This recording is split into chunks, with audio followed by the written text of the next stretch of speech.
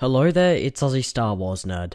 A lot of you may have often wondered why lightsaber duels in Star Wars always have moments when the blades are locked together, where there is always just a few seconds of the two characters fighting that they just sort of freeze in this position. And while it looks awesome, many people think that it doesn't make sense. There are so many things that the attacker or defender could do to get an advantage. The defender could redirect their opponent's blade, or the attacker could just stop pushing and try to get a different angle.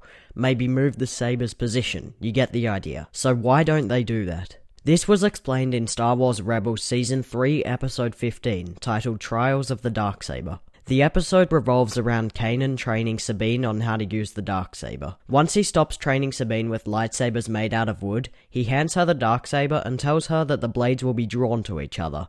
And on his first attack, he tells Sabine that there is pull, even though she is pushing the weapon. This is because, as Kanan said, lightsabers are naturally drawn together. Now, whilst you could argue that this is only the case with the Darksaber, remember, the Darksaber is powered by a kyber crystal, the exact same type of crystal that powers a normal lightsaber. So that is the reason that they sort of get locked in that position. Thank you for watching and may the Force be with you.